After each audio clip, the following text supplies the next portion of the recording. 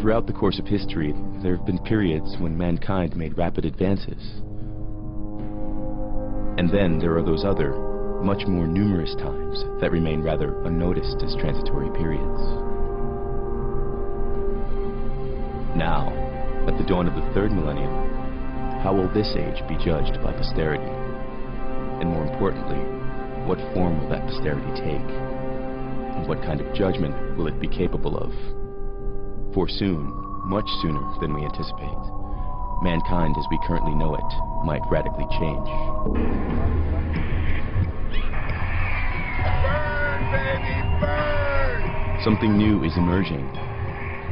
While people have talked about global peace, the end of history, and the disappearance of ideologies, an army of scientists around the world has continued working in their laboratories. The impact of this work is now slowly surfacing. Technology is about to take over the torch of history and will guide us to a new era. The disparate activities of scientists in the fields of genetics, robotics, artificial intelligence, bionics, and nanotechnology seem to be converging towards one goal: to transcend human limits. It will lead us inexorably towards a transhuman age, an age when more evolved species will leave mankind behind as a fossil in history.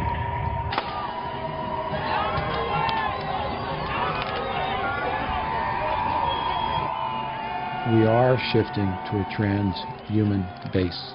We've come out of a humanist time, and now we're redefining what it is to be human. Whether we like it or not, we're becoming cyborgs. We're becoming transhumans. We have the opportunity now to try to do things better than nature has done. Why not have a stronger arm than we have? Why not be able to run faster? Why not be able to have tougher skins? If you're going to replace your eye for vision, why limit it to visual? Why not give it the kind of vision a bat has? Give it ultrasound. Could you imagine a Versace body design? Can you imagine a Terry Mugler body design? These individuals, the late Versace was an incredible designer. What if he was a transhuman? What if he was an artist who really wanted to combine art and science? I bet his designs for a future body would be astounding. We really, really do want to violate human limits now, and we're getting closer and closer to the ability to do it. It's what we want. And here we are in the brain research laboratory. Yeah, here's the brain when it was stored. Dr. Robert White is a neurosurgeon at the Cleveland Medical Hospital in Ohio. Now here are some pictures. In 1963, he performed the first experiment to keep a brain alive outside the body. This is the human skull here. That's not real. This is a gorilla. See here, when you take the brain out and isolate it, you can take all that if you want, and you keep it alive and live forever. See, this is a human brain actually, and it is fixed, so no one needs to worry about it being alive. There have been many attempts throughout the world, particularly in the old Soviet Union, to take the brain out of an animal, they like the dog, for example, and keep it alive with machinery. Now, you can do that with the heart, the kidney, the liver, the lung, all the other body organs, solid organs. But nobody had ever been able to do it with the brain. And part of the reason is we must remember the brain is very delicate when it comes to its blood supply. And so when we finally did it and found that this brain of a highly developed animal had brain waves, had biochemistry, was functioning just as it would. Now, we couldn't talk to it, we could send it electrical signals, we could show that it could actually hear and so forth, but we didn't know whether it was processing the information. But the point of it all is that that moment in time also said to us, if you can do it for the animal brain, you could do it for the human brain. This incredibly brilliant scientist, Stephen Hawking, who's an astrophysicist actually, he is now in a wheelchair and literally speaks via a computer. And some people, perhaps unkindly, have described this wonderful man as sort of a head on a computer, basically. But he would be somebody who potentially could survive his diseased body through a total body transplant. To prove that the brain was in fact functioning normally while in this state, Dr. White needed to undertake a second experiment, during which he succeeded in transplanting the head of a monkey onto the body of another. The creature survived for 7 days before the body rejected the head. In the monkey experiments, these animals are as much a monkey as they were when they were in their own original body. So I would presume, and I'd go beyond that, I would be assured that the monkey personality is retained. So consciousness can be transplanted. Obviously, personality, if you want to speak of the monkey having personality, can be transferred. And so you might ask, where did this bring us as far as the human spirit or soul goes?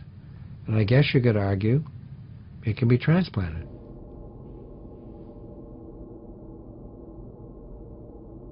We are now becoming the objects of conscious design. And the implications of that are just enormous, because until now, we've been reshaping the world around us. And we can see how dramatically it's been changing. I mean, we've really reshaped the landscape, and we've built a society and altered society and changed everything that's external to us. But somehow we imagined that we were going to remain the same, that we ourselves were not going to be caught up in this process. And that's not, in fact, true. We are going to remake ourselves. And it's very difficult to deal with, because it will rip free all of the anchors that have until now told us who we are as human beings.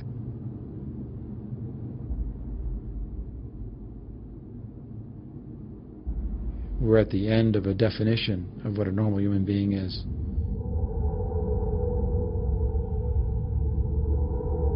Every living thing is defined by its DNA code. The DNA is a long string consisting of 4 different molecules called A, T, C, and G, found in all living cells. So it is, in essence, a digital barcode that defines us as humans, just as it defines every other life form on this planet. Only the variety of combinations of these 4 elements makes us differ from one another. The Human Genome Project was started in 1990 as the largest technological enterprise ever, with a budget far outstripping that of the race to the moon, and involving hundreds of laboratories around the world, all with one main goal.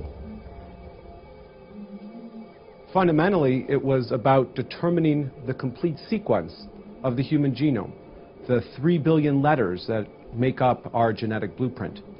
And we know we have the code before us, and it's truly remarkable. It is a digital code, and buried within that code is information about what are all the genes necessary for making a human brain, all the genes necessary for making a human liver, or the heart, or any part of the human body.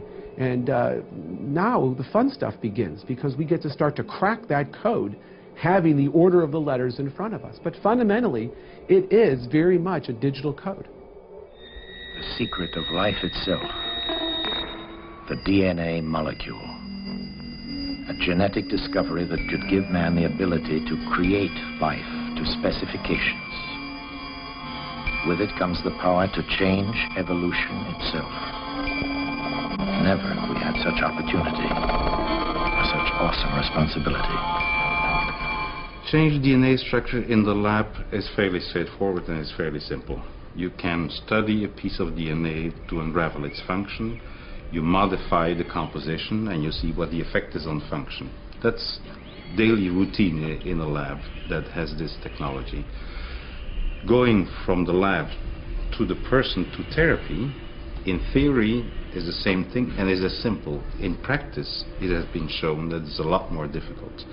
And the reason why it's so difficult is not that we don't know what pieces of DNA to put in, is that we do not succeed sufficiently and at a high rate in getting these pieces of DNA in the right cells. But we have learned how to do it from nature. What is a viral infection? It's a virus that sticks to the cells, that enters the cells, and that uses the machinery of the cells to multiply itself. Now you take this virus, you cut out the pieces that are dangerous so that it will still stick and be engulfed but not develop in the cell. And then you add to this some other tools that the virus then can use to cut out the bad DNA, stick in, splice in the good DNA.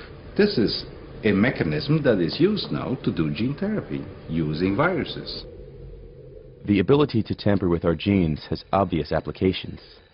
We can change DNA to prevent or cure hereditary diseases. We can alter the DNA of donor organs that are to be used for transplants so that the body of the recipient won't reject them.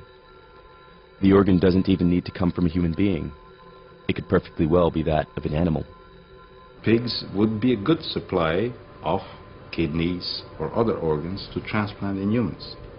But because of the difference between the two species, the pig kidney or the pig liver will be rejected by the human. So if we can humanize the pig kidney by putting in some human DNA, which will make the cells look a little bit more human, so that they are not rejected by the person immediately, then there's a better chance that you'll have a take.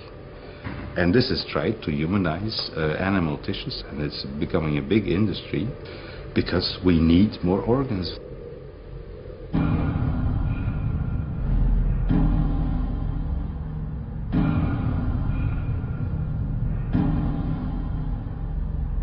I think increasingly we're going to start realizing that this body is not sacred. The way we are is not some kind of God-given plan. It's really a pure random accident. We take two sets of genes and we shuffle them and something comes out. Sometimes it's a wonderful product, sometimes it has a hole in the heart, sometimes it has psychosis or tendencies towards extreme anger, has addictive problems, can't concentrate, all kinds of defects. To say, oh, that's normal, that's sacred, that's good, to me is rather absurd. It's random. There's not a plan there that we're thwarting. So genetic engineering seems to me one of the most moral things we can do. A single species is defined by the isolation of our genetics, reproductive isolation. But when you begin to take genes from different species to mix together all of the genetics that is available among all animals, and also to design new alterations to the genetics, well, reproductive isolation really doesn't have much meaning anymore. And so you can imagine all sorts of forms and that will evolve in the future. In the future, we will be able to sculpt our bodies like living sculpture. Our bodies could be beautiful electronic designs that shimmer prismatically in the light, in the morning light. It could change forms. It could become a piece of marble on one hand and then totally mutate into some fluid type of luminescent, snake-like quality. After all, the body is an extension of fashion. You can rearrange the human body and try to make humans fly, even though humans are very heavy. And some mammals fly, like bats fly, but they're much lighter. But it's an intriguing question because it brings up the issue of not just trying to take an injured human and returning them to normal, but taking a human and making them superhuman, making them go beyond. Our future is not to try and hold back genetic engineering, but to try and use it in a way that best serves us. If our children can be more intelligent and healthier and live longer lives through altering our genetics, why would we not want to do it? I mean, imagine if other children could live for 2 centuries, and if you could only live for 80 years because your parents believed that it was improper to tamper with human genetics. You would not be pleased with that decision. The same thing if your IQ were a normal IQ and all of your classmates were much, much brighter because there had been sort of some biological or genetic manipulation that was possible. You'd feel very angry about this. Once we know exactly how our DNA code functions, we will be able to enhance our bodies. Human life will improve from one generation to the next as we control and accelerate natural evolution. But a rival to mankind is appearing on the horizon, a rival that is evolving much faster. Are people becoming obsolete? A giant electronic brain is starting cogitating at the University of Pennsylvania. It's made of vacuum tubes like your radio, and it can add up a column of figures a yard long in a second. It's the world's first electronic computer. Right now, it's solving mathematical problems for the U.S. Army, but who knows, someday a machine like this may check up on your income tax. So imagine the human abilities as kind of a landscape with some peaks, which are the things we do well, and some valleys, which are the things we do really, really badly. There are things that we do extremely well, which are things that were important in our survival for most of our evolutionary history, things like moving around and socially interacting and perceiving the world. And there are things that we have only recently learned how to do, things like general reasoning. An extreme example is arithmetic, where we are very, very, very inefficient. Computers are different. They are universal machines. With an efficient program, they can do almost any one of these tasks equally well in some abstract informational sense. So the skill of computers can be likened to a water level that's uniform. The water level is rising. And it's rising at a rate that is about 10 million times faster than the rate at which we evolved those abilities. That and a number of other calculations lead me to believe that the highest peaks will be covered by this rising flood in less than 50 years. But once the level of computer competence has risen beyond the best human engineers, then there won't be any human engineers. There will be robotic or computer engineers. We might one day duplicate man, his form, his body, his actions and reactions, carefully engineered for lifelike appearance. Non-biological intelligence is growing exponentially. Biological intelligence isn't really growing at all. Or if it's growing at such a slow rate that it's not noticeable. Which is why non-biological intelligence ultimately will become dominant. Yeah, right. So it's 101, 100, 010, or 001. Yeah, that's all. Will computers ever become conscious beings? Computers calculate using zeros and ones. Therefore, many people, among them some scientists, believe that they will never become more than sophisticated calculation machines. A great scientist, Professor Frankenstein, when his monster moved for the first time, without knowing it, he spoke of the absolute distinction between the artificial brain and the human brain when he said, "It's alive." It's alive! It's alive! It's alive! It's alive! So in theory is not so bad. No, I believe. So the difference between biological and artificial intelligence can be summed up in one word: life. At least that's what Dr. White believes. It is indeed hard to imagine that one day digital machines created by us will have a consciousness. Ultimately, it literally gets confused until ultimately it falls over onto its butt. There you go. But then, why do we think of ourselves as such unique and sacred mechanisms? After all, we are also defined by a digital code, our DNA code. The approach used today in building artificial intelligence is not to try to program conscious beings, but instead to let those robots learn by themselves, to acquire knowledge step by step, just as we do. There's no actual programming done in these things. What we do is we create a neural topology, like the way that our nervous network is designed, the brain on top and all those little tendrils that go to all our muscles. And then what happens is that because there's no other solution for it, when this thing powers on, it learns to walk. You can actually watch it. When it comes up, it goes completely crazy. Okay? And all its legs, it basically comes up in a state of epileptic fit. And then it winds being able to figure its way out. And as you watch, there, it just learned to walk. So it programmed itself in a very short period of time. Most people have always assumed that you're supposed to build a brain and then sort of like a body will fall out of it, right? The thing is, of course, is that well over half the species on the planet have no brain to speak of at all, but they manage to survive and move around very well and very effectively. So what we've done is we've tried to evolve things from the bottom up.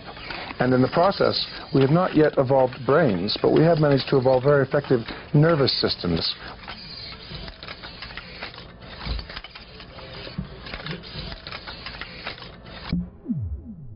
Self-organizing systems such as neural networks can yield remarkable results. Carl Sims made a software program of small cubic creatures that were able to evolve. Those that moved the fastest got the right to procreate. But there was always random change built into their program, into their genes, so to speak, in order to make them evolve.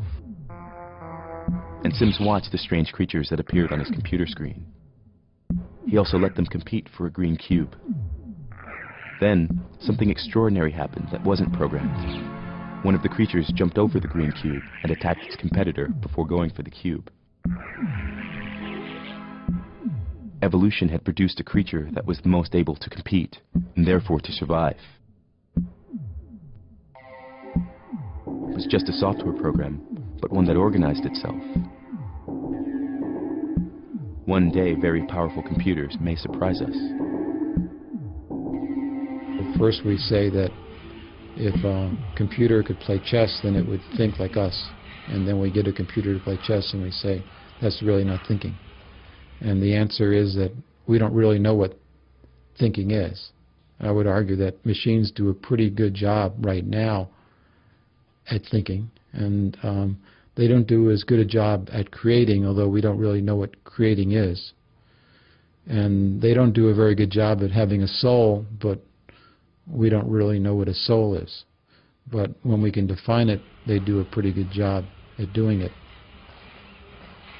I'm not like you. Aw, did he say he loves me? I love you too. If we give machines a body, if we build embodied entities, if we let them right from the start being part of a community, if we make them learn interacting with us, learning to distinguish between themselves and the environment, learning to, then automatically things like love and stuff like that will emerge. A baby, a newborn baby, doesn't have those values at all. It learns it by interacting with its parents, its family, and its community. Is it love that these robots will learn once they become intelligent, or will they turn against their creators?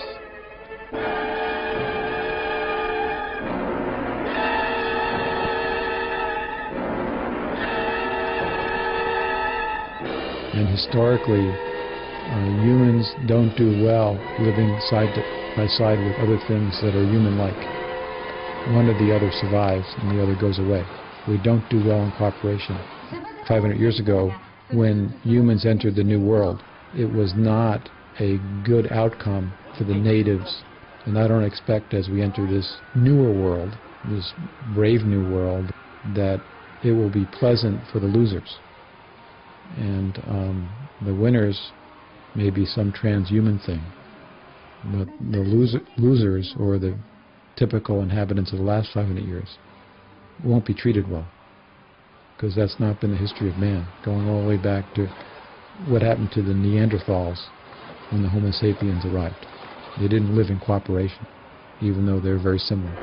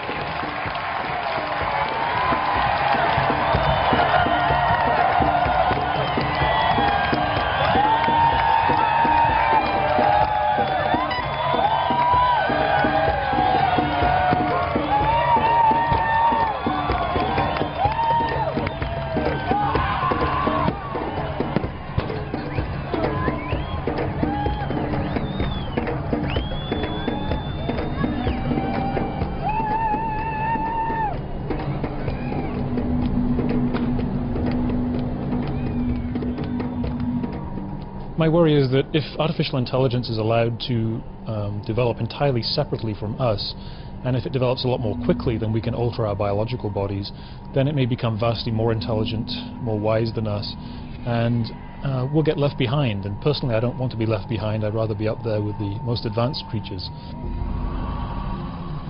If we don't want to end up obsolete at birth, if we want to stay the most advanced beings, there seems to be only one solution: to become robots ourselves.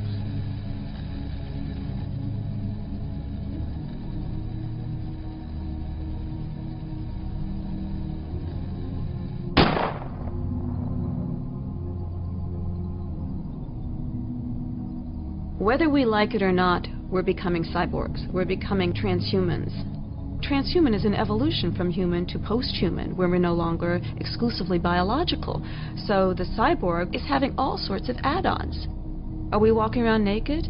No, we have clothes. We have eyeglasses. We have earplugs. Now these are very, very basic, early add-ons to our biology. We're also having much more innumerable add-ons, prosthetic parts, inorganic hearts. We will see much more advanced prosthetics in the years to come. Eventually we'll have entirely prosthetic bodies. Human as a design is a wonderful design, but humans as a design have some faults. One fault is we were not designed for the modern age. The industrial age has equipment moving faster than we are, and equipment that's very large that crushes us. So we were designed with an endoskeleton, meaning our bones are on the inside, with our soft tissue on the outside. The world would be better for us now if we had our bones on the outside like an exoskeleton. So we were like a beetle. Post-human, I think, will be post-biological. By that I mean that it'll be a gradual process. There won't be any sudden transition to a different form. I think we'll gradually integrate more and more technology into our bodies. We'll be replacing our organs with more efficient organs. We'll gradually replace this neural tissue because it dies off after a while. It's easily subjected to chemical damage. So eventually I think we'll replace our brain cells with essentially computerized parts. It'll be much more efficient, much more powerful. To become cyborgs able to compete with the rapid evolution of computers, we first have to understand how our own brains function. The research in this area has boomed in recent years. One of the factors behind this is the development in scanning techniques. They are now at the level that enables us to observe individual nerve cells at work in living animals. So is this dying out here? Or no, it's in the process of growing in. The technique is based on fluorescent jellyfish. Dr. Lichtman isolated the gene responsible for the fluorescence. He implanted it in mice and continued his experiments until he had a mouse of which only the brain cells were fluorescent. They're genetically engineered so that these are now heritable strains of mice. We have a yellow mouse strain, we have a blue mouse strain, we have a mouse strain where only a few cells are labeled, and we're now generating mice that have multiple colors in them. We call them rainbow mice. With this technique, we can see individual nerve cells make connections with each other and emit signals. It's really quite jaw-dropping. It's beautiful when you look inside and see these nerve cells that have always been there, but never easy to see before in living animals. This technique is used now by many laboratories, helping in their efforts to understand how the brain functions. Other scientists use a completely different approach. They take the brain cells apart and let them grow in a small dish on top of a computer chip.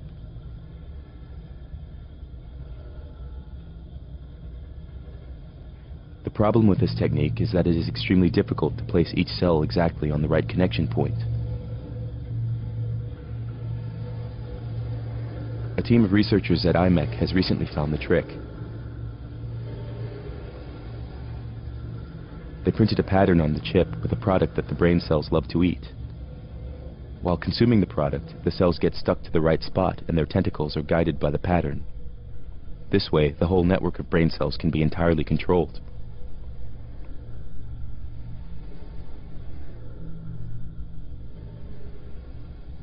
Some scientists have already been experimenting with such brain dishes. Their chips were less precise, but their results sometimes remarkable. Let me disconnect the light show.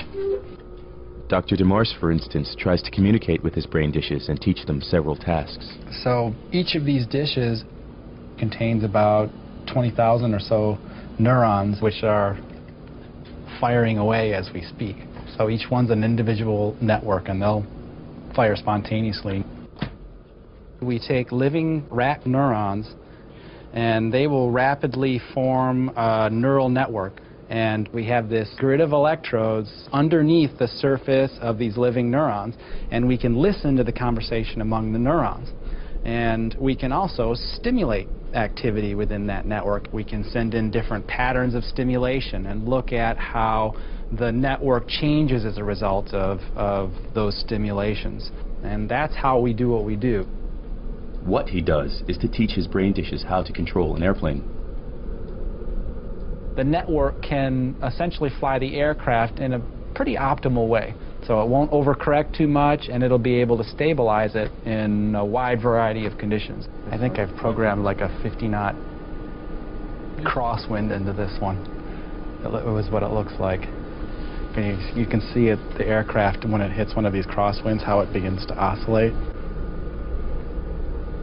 The oldest dish that I've had is at 2 years. And the only reason why that dish died was because we were moving the lab from Caltech to Georgia Tech. Otherwise, that dish would probably still be alive today.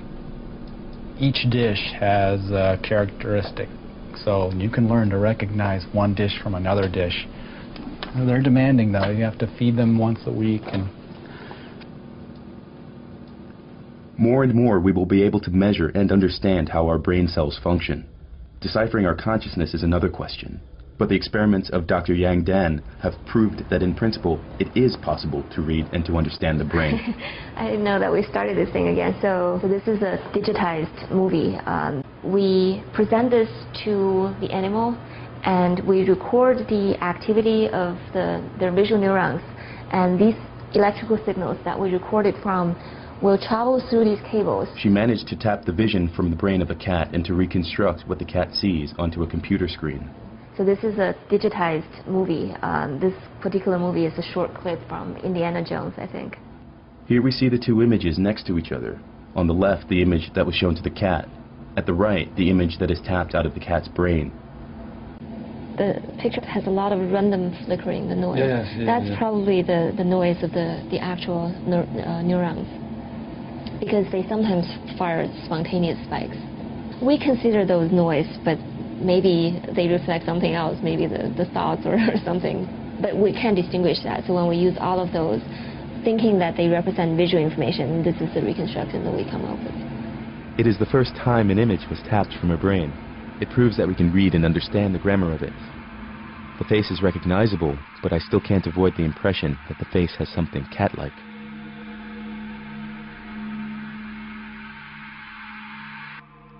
Dr. Theodore Berger is head of the Center for Neuroengineering at the University of Southern California. With a team of top scientists from different disciplines, such as neurology and computer programming, they have collaborated to develop a chip that can replace parts of the brain, or, on a longer time frame, add more brain power. One of the first things that we do in this process is to actually study this part of the brain experimentally. We need to know very precisely how it behaves if we're going to reproduce that function in a computer chip and put it back into the brain. So what we do is to take the brains out of the animals that we use for these experiments and then slice up this brain tissue and keep the slices alive in a dish, and we study the electrical properties of these neurons. Neurons happen to use electrical impulses to communicate with each other the same way that transistors do in a circuit. And so essentially what we do is to test the cells to find out, when we give them computer-generated signals of all possible signals, we give them random signals and we ask, how do they behave? And by looking at the translation, we figure out what the function is, and we can describe that function with a set of mathematical equations. This portion is simulate one neuron. My colleagues have taken that mathematical model and built a microchip circuit, very small, millimeter by a millimeter. So we can take a part of the hippocampus that's a circuit, we can cut out parts of it, throw it away, and we replace it with the microchip.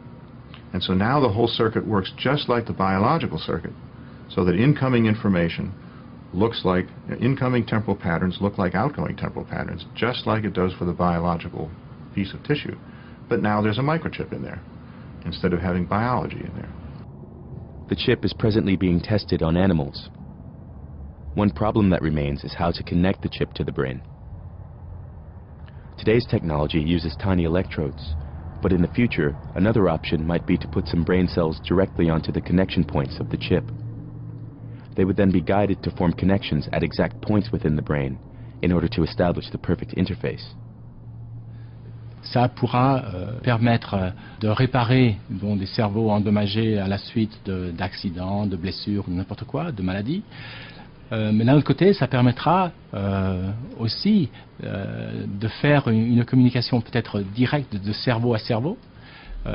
Des choses qui sont effectivement pour l'instant limitées, la communication intra-humaine étant limitée avec la parole, alors que là, l'idée qu'on peut directement peut-être communiquer des expériences globales de cerveau à cerveau, c'est quand même quelque chose de fabuleux qu'on peut rêver. Et puis bon, il y a des tas d'autres applications peut-être plus pratiques à court terme. One such concrete application has already been realized. The chip is used to recognize sounds, since it can literally do that with the same accuracy as we do. So we've used these brain-based models as to develop acoustic recognizers. So we train them in the same way that your brain learns to recognize a particular sound. And one of the first sounds that we've developed is one for gunshot recognition. It's a model of how hippocampal neurons communicate with one another. That's all it is, biology. You got one over there across the park, then they have another one they used to have right there. Then they just put up another one over here 2 days ago. These high-tech cameras, they are called Crime Stoppers.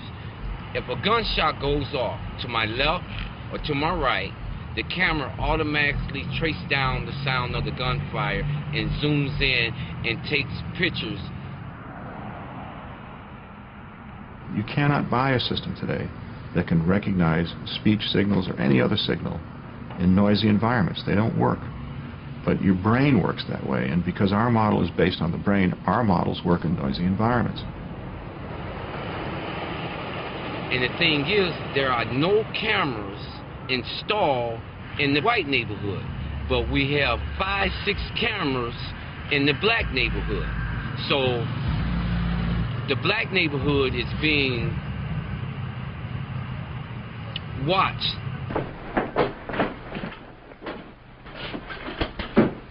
If an airline pilot is about to press the wrong button, it may be important enough to think about trying to identify what the patterns of thought are, what the memory patterns are, and if the person is recalling pressing the button so that we eject when they're not supposed to, or press the button so that a bomb goes off and they're not supposed to, then you might want to intervene and prevent that.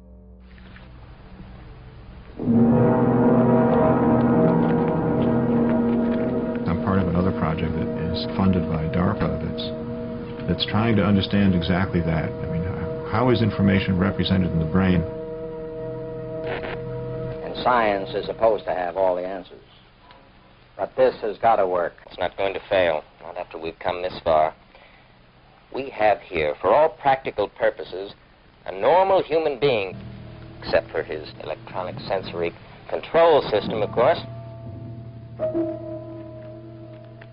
On devrait, avec des localisations donc de ces circuits électroniques dans différents endroits du cerveau, de pouvoir lire le contenu du cerveau et le mettre sur un disque dur, le transmettre directement sur une autre personne, etc., etc.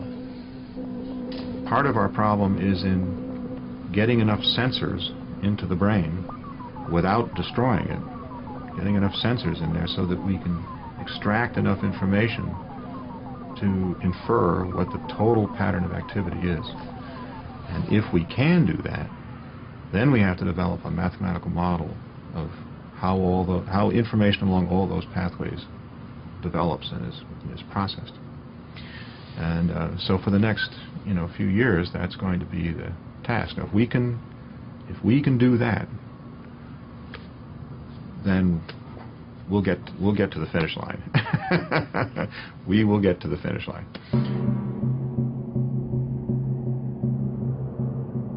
It's a conservative statement to say that by 2025 we'll be able to look inside your brain, see everything that's going on, all the interneuronal connections, all the synaptic clefts, all the neurotransmitter strings, and create a huge database and copy down every salient detail, and then reinstantiate that information in a neural computer of sufficient capacity and create basically a copy of the thinking process that takes place in your brain. Now that's one scenario, but it's really an existence proof to show that we can tap the secrets of intelligence that exist in, let's say, the human brain. Once we've scanned that information, we can also understand it, see how it's organized, improve on it. We can extend it. We can make the memory 1,000 times bigger. We can make it faster. We can expand the perceptual capabilities. To transfer your mind to a computer, this seems to be the ultimate dream of many scientists. To liberate us from our old body that is becoming obsolete in this technological world. We would then go on living as free spirits in cyberspace.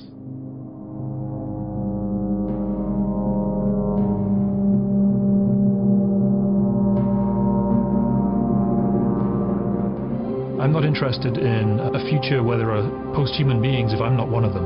I want to be there. It's very important to me that I live and thrive in the future, not just to think about some robots taking off into space. I want to be there. So in a way, mind uploading is a shortcut around artificial intelligence that will allow us to have machines with human minds.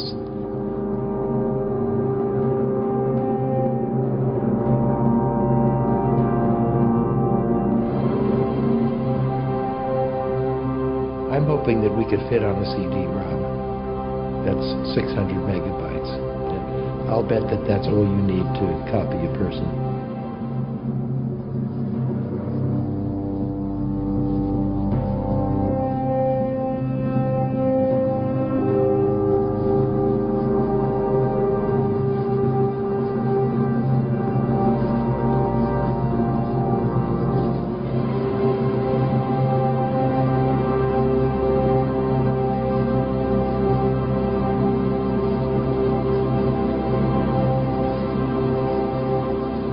So it's a difficult time to predict what these new humans will be like. I think it's important to include the third component, which is the virtual, along with the artificial and along with the flesh. But how that mixture goes together in a cooperative versus a competitive way is hard to predict. It's very interesting. It's a great time to live in. But I'm anxious to wait 50 years to see what the answer is.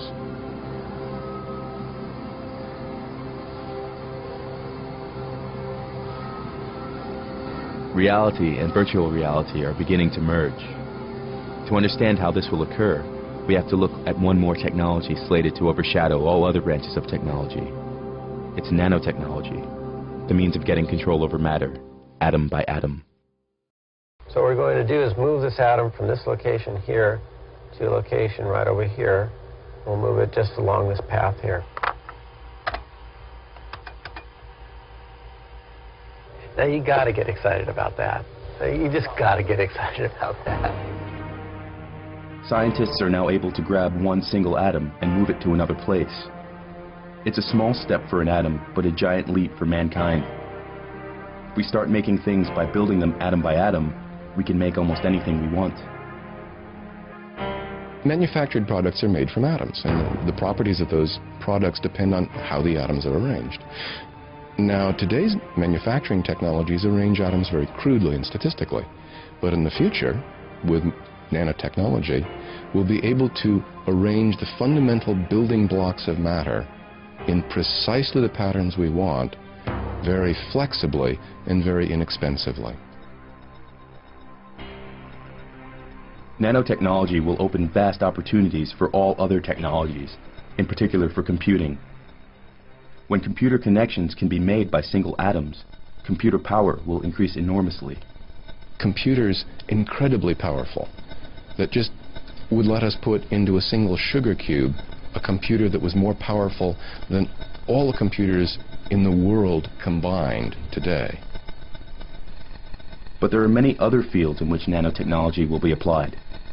While at the end of the last millennium, most scientists believed that nanotechnology would remain science fiction, we now see its first applications already appearing on the market.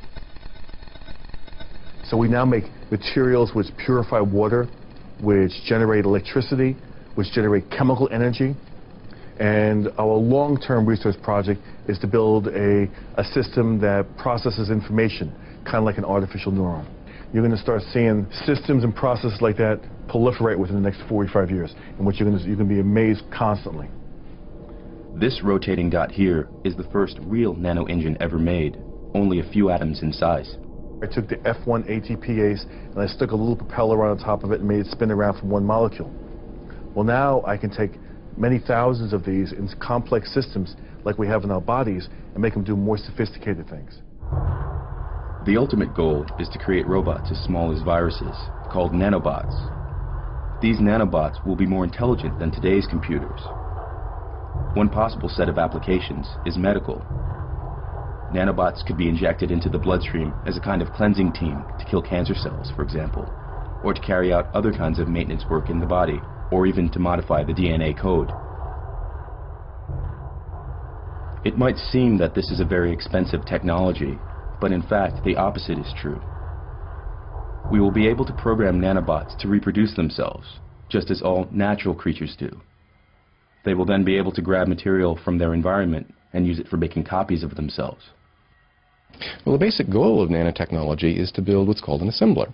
And this is simply a very small device that can make copies of itself. And it's a programmable device, so it can be programmed to build a wide range of useful things. Auto-assemblers can be seen as a new form of life, comparable to viruses or yeast cells. They can reproduce themselves, and at the same time transform matter just as yeast cells change sugar into alcohol. The only difference is that these new creatures can be programmed to carry out whatever task we want them to. Change carbon into diamonds, perhaps, or create food. Molecular nanotechnology is to physical reality what computer programming is to virtual reality. I think that's a bit of an exaggeration, but gives the idea. Whereas computer programmers can program software to do what they want, molecular nanotechnology will allow us to change matter at the most fundamental level. It will allow us to build just about any kind of structure to our exact specifications by moving individual atoms. This sounds like a world of magic, where all that we imagine becomes reality. But the role of the good fairy is taken over by robots so minuscule that we cannot see them. And instead of saying the magic word, we program them to grant all our wishes. The other side of this fairy tale, however, is what is called the gray goo syndrome. Imagine that some nanobots are programmed for a terrorist action, or would simply tilt and start reproducing themselves endlessly. In a rapid chain reaction, the Earth would be reduced within 72 hours into a gray goo of swarming nanobots. Most scientists, however, stress that such a scenario is very unlikely. We will have nanotechnology to control nanotechnology. And it will also provide the ultimate escape route. We will be able to inject a certain number of nanobots into our bodies, where they will locate our brain cells and copy their functioning. With no effort, we will get a hardware copy of our consciousness that will then send a software copy to a computer, where more copies can be made, or where our consciousness will be allowed to merge with other souls and software programs. Then we will be ready to leave this planet and start the exploration of the universe.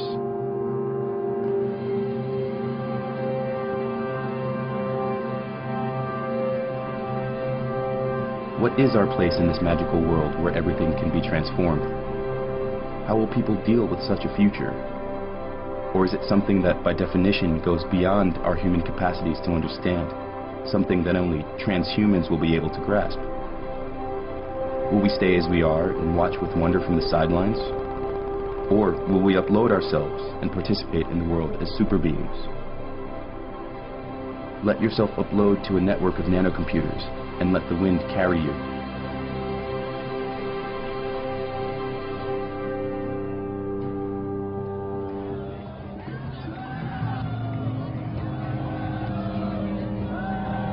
It's important to recognize that the post-human epoch is coming. It really is. It's what we want, and it's kind of, you can see it written in the pages of magazines. the word of the prophet is on the subway walls here. We really, really do want to violate human limits now, and we're getting closer and closer to the ability to do it. But it's also important to realize that this is not the end of history. It doesn't solve any of our other problems. It just creates new problems that are going to intensify. And there's going to be more than one kind of post-humanity. And the mere fact that you're no longer human doesn't mean you don't have the same personality problems that you did before. It doesn't liberate you from yourself. It probably makes you more than you were before, not less. You're not going to clank and beep like RoboCop. You're just going to have new abilities and new powers, and dealing with power is troublesome. If you have more power, you have more responsibility, not less.